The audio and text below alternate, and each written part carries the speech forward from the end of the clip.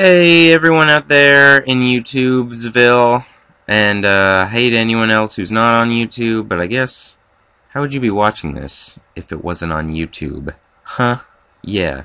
Anyways, I got a black and white battle for you today. The name's Ian, and this is against my boy DOODLEB, and he's definitely packing a standard team. He's got the OU staples on lockdown, rocking the Toad too, so you know there's going to be weather involved, and I'm kind of using this UUE standardy hybridy mix matchy team, so it's going to be fun.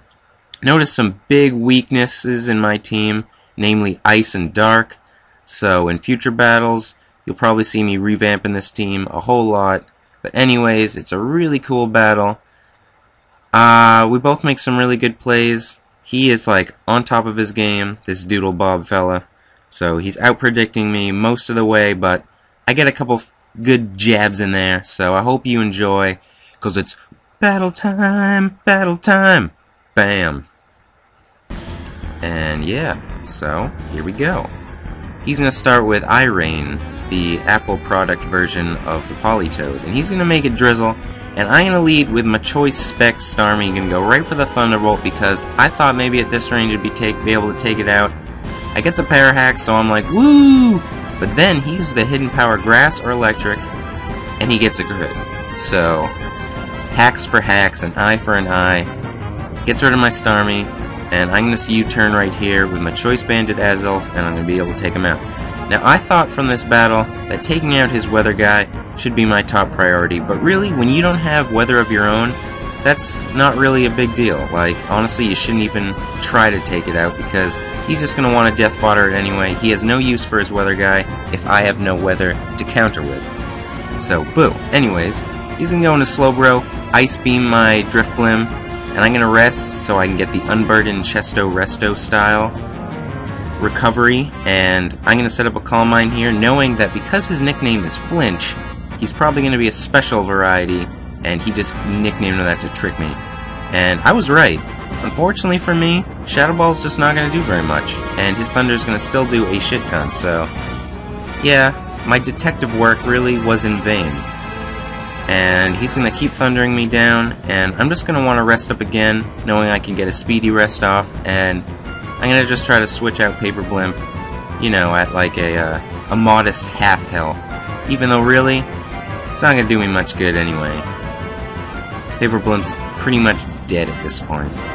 So I'm going to recall my Paper Blimp, go into my Bigoron, anticipating another Thunder, but he reads me like a book, goes right for the Stealth Rocks, great play on his part, and he's going to withdraw right here, anticipating the Earthquake. I'm playing predictably, and I go right for it, and his Bromance is ripping me apart. I'm going to go for the Rapid Spin though. I want to just get those out of the way, but he's going to go for the Ice Beam. Really, I didn't really know what to do here. I have really no good switch-ins for anything he's packing, so I just set up rocks on my own, kind of leave Bigoron for fodder, just kind of trying to get the free switch into something, what can stop this Slowbro. So I give Booya a try. He switches out, goes into his Scissors, and I'm going to go for the Trick right here, hoping to get one of his walls, but nope, he's making amazing plays. He goes into the Choice Band Scissor, knowing my Booya's Choice Banded, and now he's going to Pursuit Lock me in and just kill my Booya, so boo! Yeah? Come on.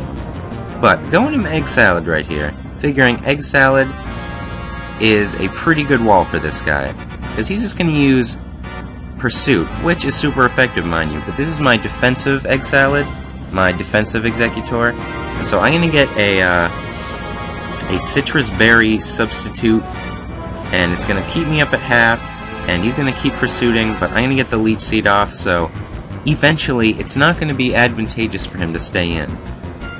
And yeah, I harvest another berry. This set's really cool. I have never used an Executor with the Harvest, but I love it. In other battles where I've used it, he's gotten Harvest like every single turn, and I can just keep subbing. It just keeps him alive so well. His survivability's off the roof.